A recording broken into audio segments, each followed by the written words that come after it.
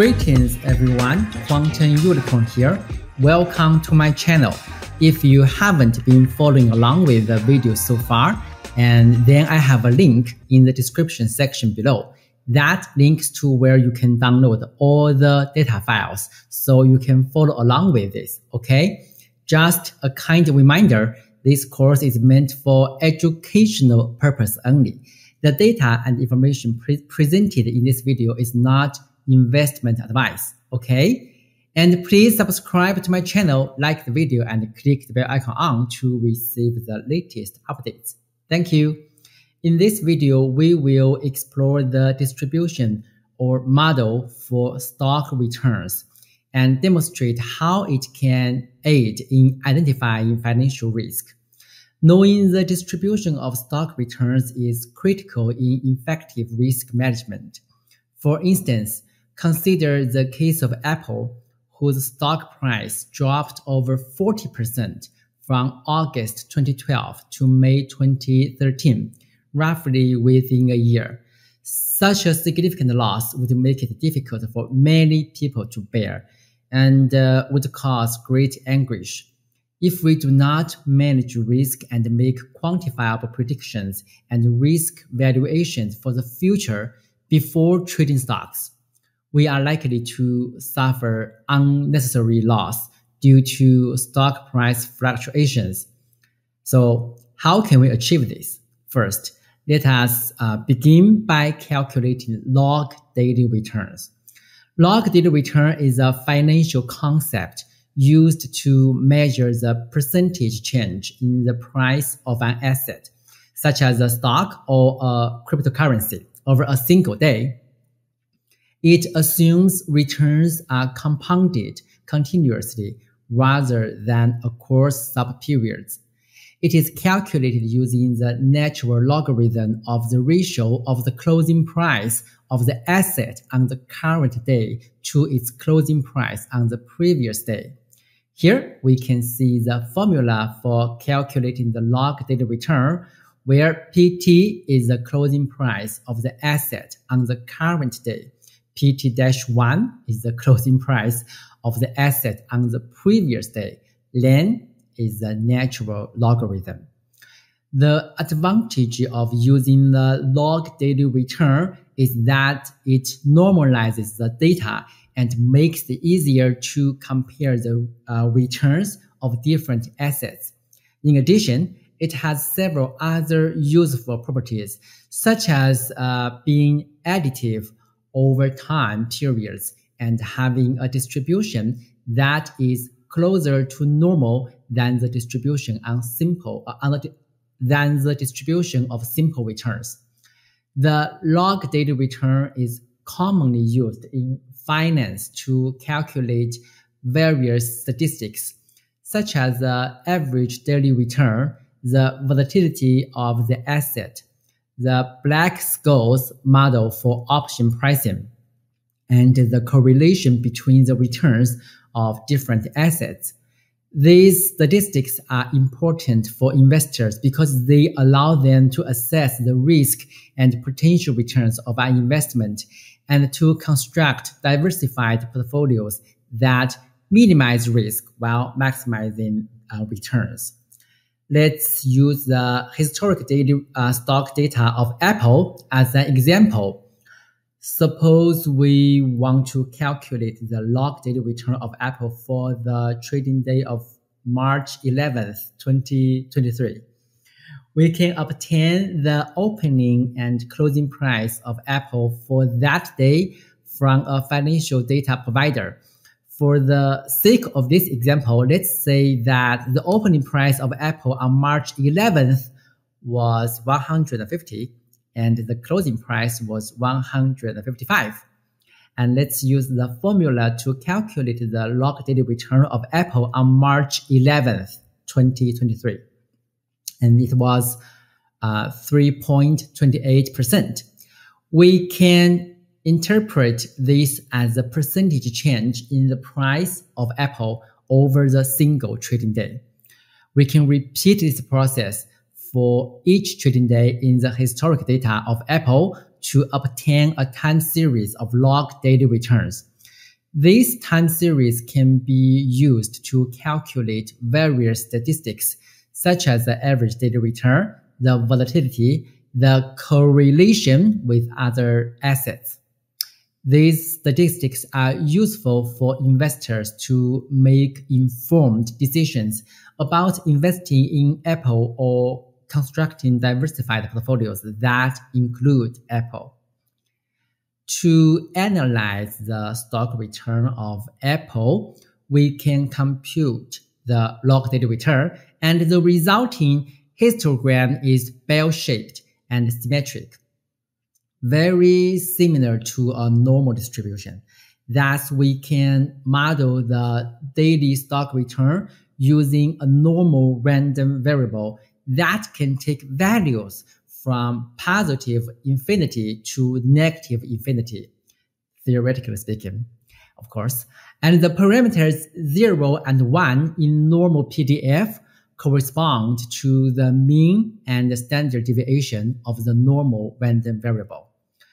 Furthermore, the normal random variable used to model the daily stock return is also referred to as a standard normal random variable, and its distribution is known as the z-distribution.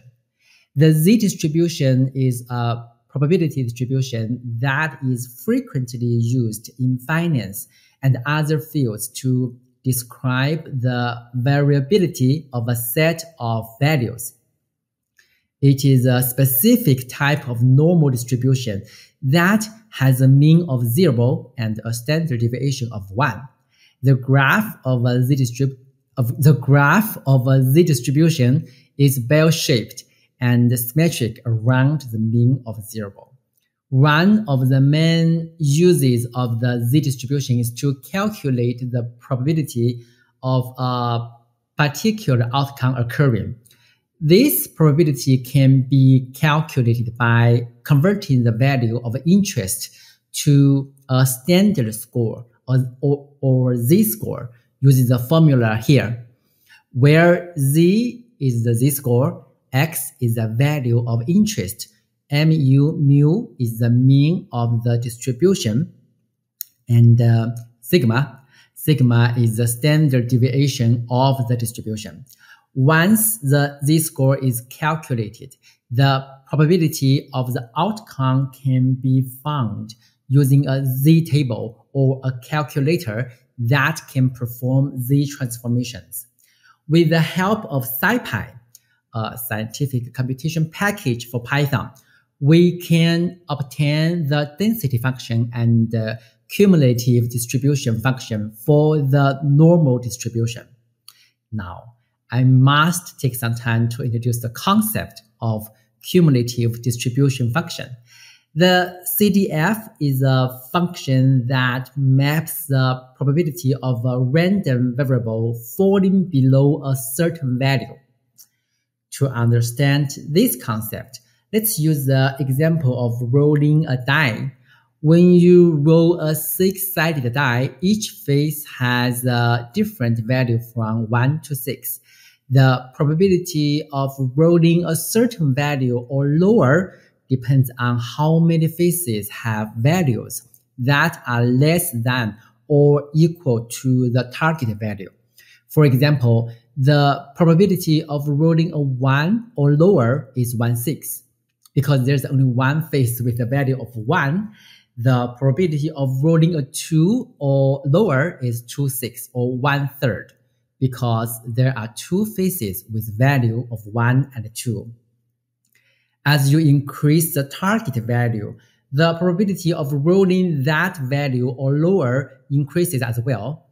The CDF for this die would be a step function that starts at 0 for values below 1, increases in increments for 1/6 for each value from 1 to 5, and ends at 1 for a value of 6. Okay? Okay, so we can construct a cumulative distribution function for a random variable. A cumulative distribution function gives the probability that the random variable x is less than or equal to x. For every value x, in case of discrete random variables, the cumulative distribution function is the sum of the probabilities of all outcomes onto and including the specific outcome x. In short, CDF adds up the probability of occurrences cumulatively and will always start at 0 and end at 100%. Okay, so and also the cumulative distribution function can be applied to both discrete random variable and continuous random variable.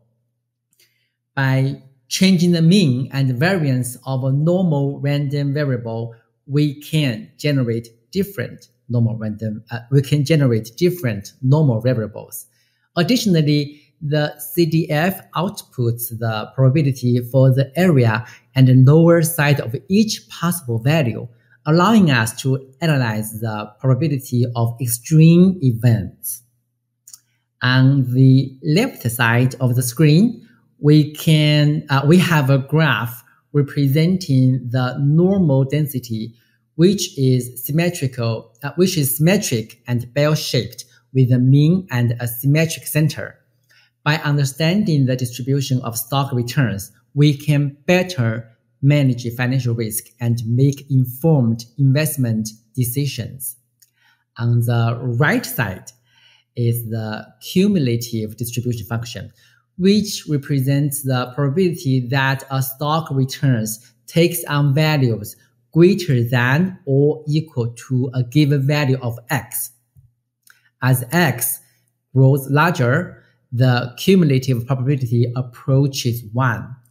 One way to model daily stock returns is to assume that they follow a normal distribution. However, we don't know the true mean and standard deviation of this random variable.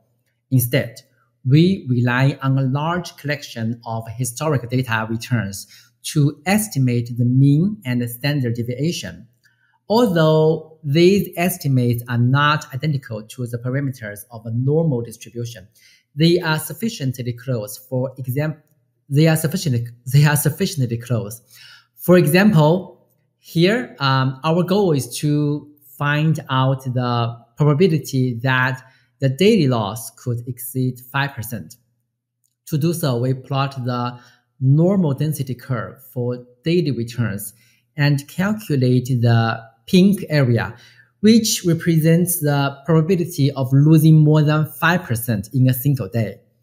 Using the cumulative distribution function, we obtain a probability of 0.5%. Therefore, we have a 0.5% chance of experiencing a daily loss greater than 5%.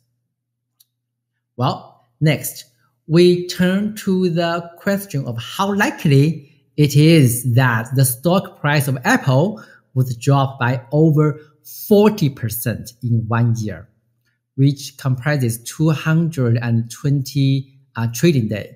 While to model the yearly return, we assume that the daily returns are independent, even though this is not strictly accurate.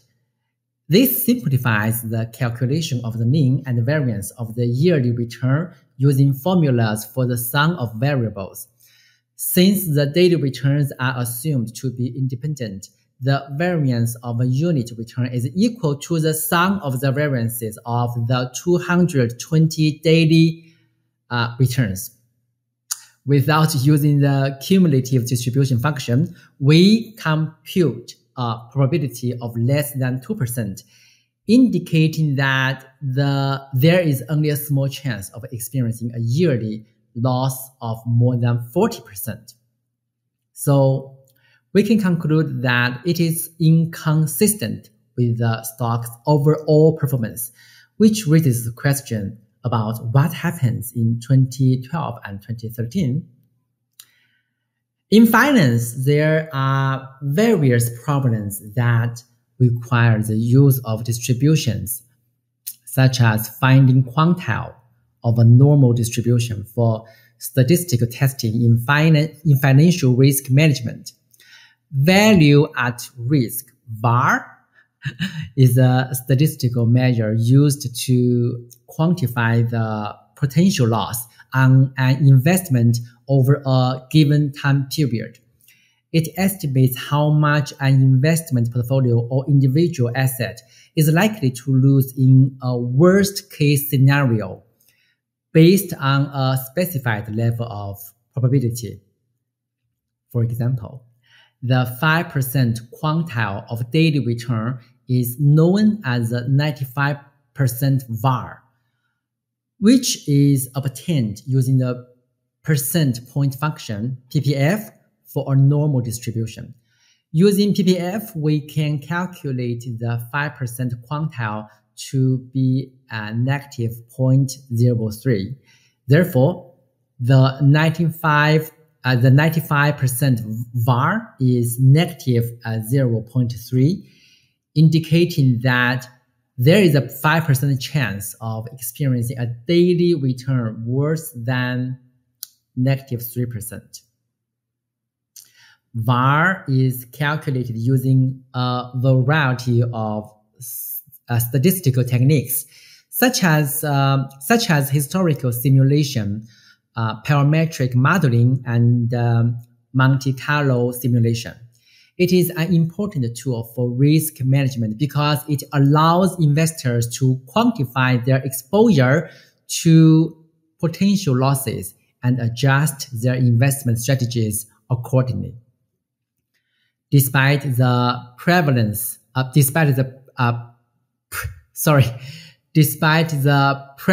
of using normal distributions to model stock returns, Professor Eugene Fama and Kenneth French conducted extensive research on the distribution of stock returns and found that the distributions of daily and monthly stock returns are rather symmetric around their means, but have fatter tails than a normal distributions. This implies that outliers, both negative and positive, may occur more frequently than expected using a normal distribution. Or in another word, this means that the likelihood of extreme positive or negative returns is higher than what a normal distribution would predict. This observation is important for investors because it implies that the risk of a portfolio is not accurately presented by a normal distribution. Instead, investors need to account for the potential for extreme losses when making investment decisions. This can be done by using techniques such as VAR or by incorporating non-normal distributions into portfolio optimization models. To account for fat tails, some researchers have proposed using t-distribution with lower degrees of freedom. In the upcoming topics, we will discuss and use t-distributions to model stock returns. All right, that concludes our content for today. I really hope you guys got the hang of it. If you are feeling confused or frustrated about any of the code we showed in the program, please don't stress. I will go over the ins and outs of every line of code in the next episode.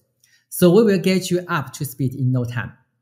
And if any of the financial theories or statistical concepts we talked about are still a bit of a mystery to you, just drop me a comment. I am more than happy to give you some extra context or extra examples to help you out.